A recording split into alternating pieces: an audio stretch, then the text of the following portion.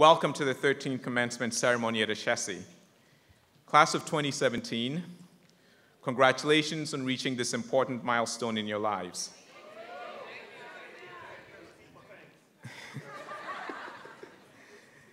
This year, on 4th March 2017, we marked Ashesi's 15th anniversary. We marked it quietly, actually.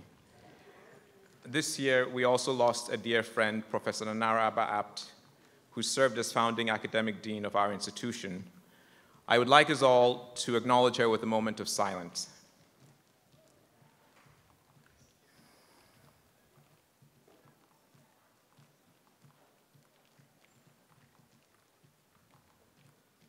Class of 2017, let us also take a moment, with a loud applause this time, to thank all those whose contributions have helped bring you to this day.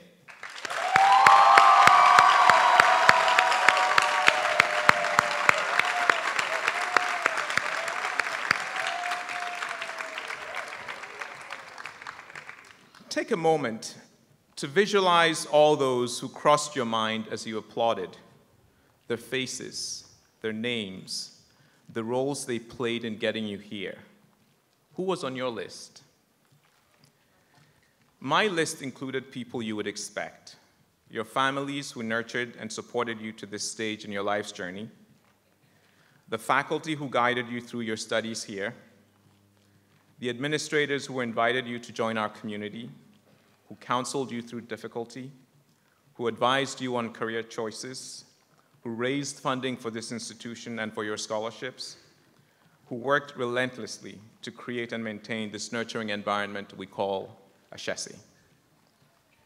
But my list also included people you probably didn't include in yours. Well, maybe you did.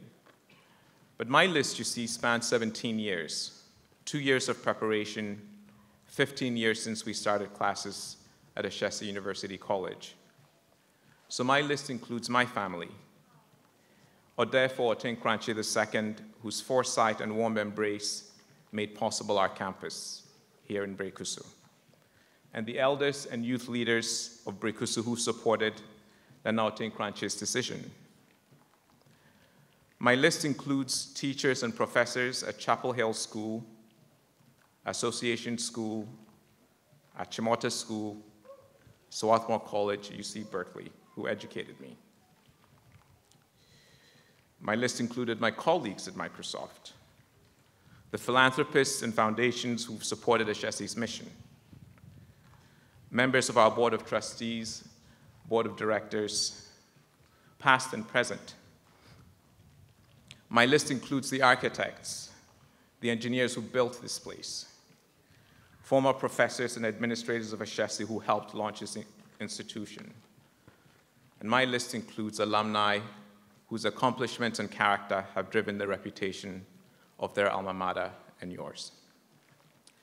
If we added all our lists together, we would probably still not fully capture just how much effort has gone into making this day possible for you, class of 2017. We owe a huge debt of gratitude to all those who have made this day possible. We come here today as an expression of our connectedness. We come here today to celebrate your accomplishments. We come here today as an expression of our belief in your promise as a force for good in the world.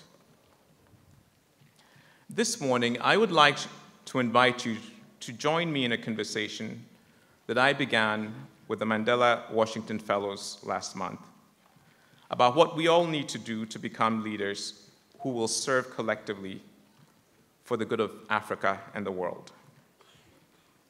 As you know, the Mandela Washington Fellowship has a very similar mission to ours, which is to nurture leaders in Africa.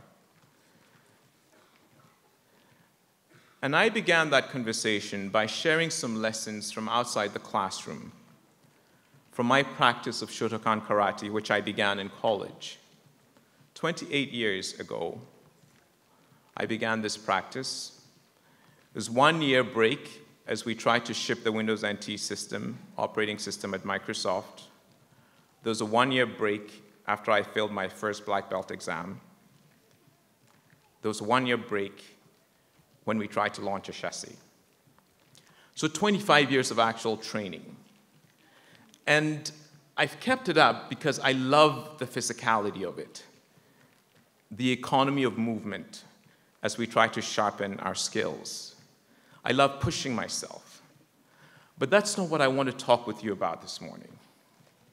I want to talk to you about the lessons from our Dojo Kun, which is this affirmation that we say after every class. After an hour and a half, 2 hours of intense training, we say these words: seek perfection of character, be faithful, endeavor, respect others, refrain from violent behavior.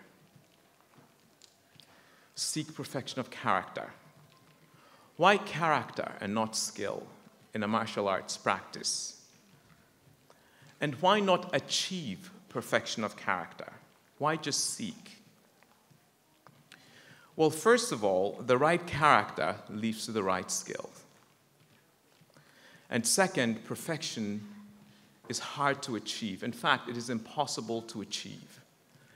If our Dojo Kun asked us to achieve perfection of character, it would be asking us to fail, because perfection is impossible.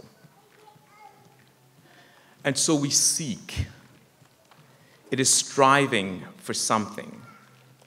And let us consider part of the difficulty of seeking perfection is even defining what perfection is. So consider some of the classic values that lead to character that we all understand: optimism, humility, patience, honesty, and so on. What is perfect humility? Might it not result in meekness? And is that useful for a martial art practice or for leadership? What is perfect patience? There are some things that we should be patient about. We should be extraordinarily patient about. But there are other things that we must not be patient about. So even to decide what perfection means is a bit of a quandary.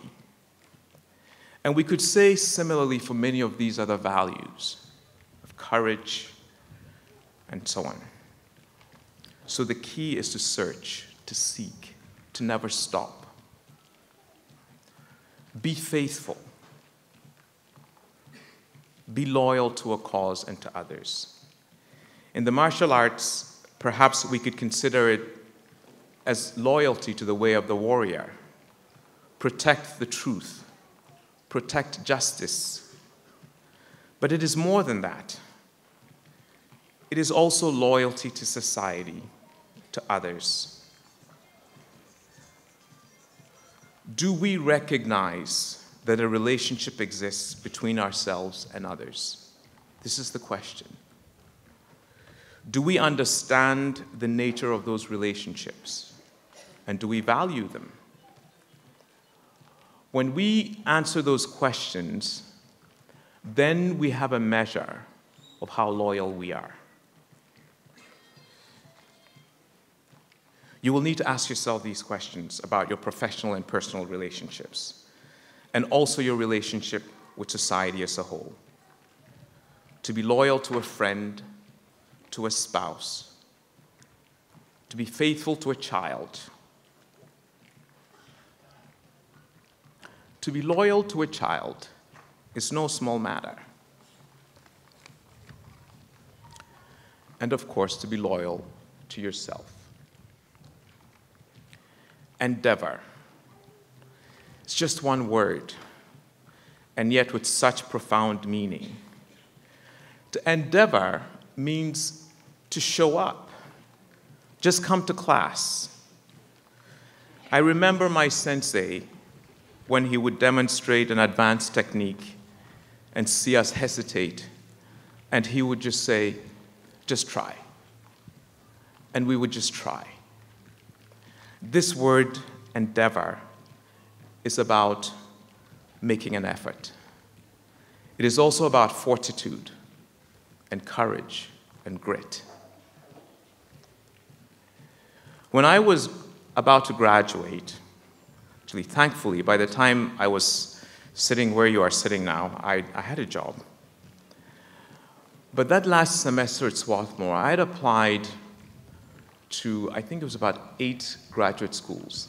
My plan was to graduate from college with a bachelor's degree, with 2 bachelor's degrees, but to go on to graduate school and become a master of something, to become a master of engineering. And so I applied to 8 schools, and I got into them. But none of them offered me money. None of them offered scholarships. And for me at the time, an admission without a scholarship is just as good as rejecting me, right? I mean, they might as well have written and said, we're not admitting you. So my first plan is not actually what I ended up doing. My backup was to apply for a job. So I applied to a bunch of companies. And I tell you, by the time I got the job offer from Microsoft, I had $200 in my bank account. And up until that time, I didn't even have enough money to buy a plane ticket to return home to Ghana. And so the way to get home, maybe to get deported, right? But I got this job at Microsoft because I endeavored, because I tried. And I said, okay, I'll go get a job, I'll work, make some money, and then go to grad school and become master of something. But Microsoft, it turns out, was the perfect pathway for me to get to Ashesi. My colleagues from there and the network that I built there have been instrumental to my current effort. And so the hurdle that stood before me in that final year was a hurdle that actually led me to a different path, that was in fact a good path. Now, I'll admit to you that in my senior year, last semester of senior year, in a moment of weakness, I blamed Swarthmore. Actually, to be more precise, I blamed the faculty who were so stingy with those A's, right? And I thought, if these guys would just have given me more A's, maybe I would have got the scholarships to go to grad school. So this is a moment of weakness. But let me tell you, every step of the way requires endeavor. You have to try. When I hesitated about leaving Microsoft to set off on this journey to start Ashesi, I eventually decided, just try. Just like my sensei had told us all those years. Respect others. Be polite. Do not underestimate others. Do not underestimate your opponent. Do not hold others in contempt, especially those with whom you disagree. Because when you treat others with disrespect or contempt, you close the door to friendship. So respect others. And finally, refrain from violent behavior. In a martial art, the last words we say after every class, every training, every practice, is to refrain from violent behavior. Really? Yes. What is violence anyway? Pope Francis once called corruption one of the most brutal forms of violence in the world because it suppresses societies and keeps people in poverty.